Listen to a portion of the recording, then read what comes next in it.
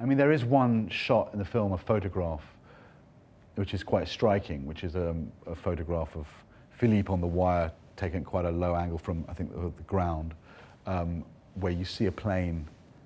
And there was a discussion that we had internally about that shot.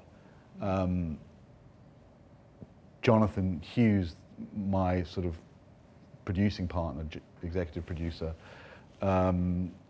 wondered whether, you know, we should linger on it a bit longer, because it is so poignant. It's so sort of spooky, really. James was absolutely right not to want to do that, you know. So it is not lingered on. Yeah. But I'm not saying that there wasn't a self-consciousness in us about the way in which people would watch the film, given the context. I think there was, and I think it would be disingenuous for me to say that there wasn't. It's just that we